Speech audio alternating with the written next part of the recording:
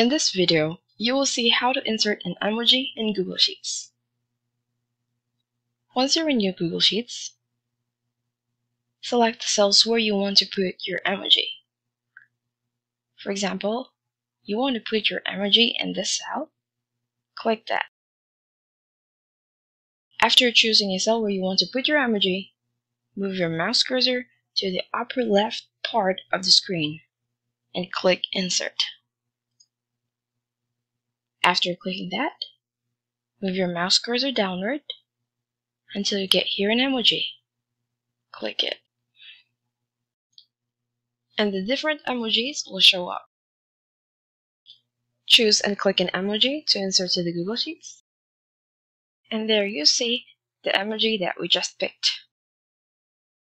Click the cell where you want to put your emoji, insert, emoji, and choose an emoji. And that's how you insert an emoji in Google Sheets.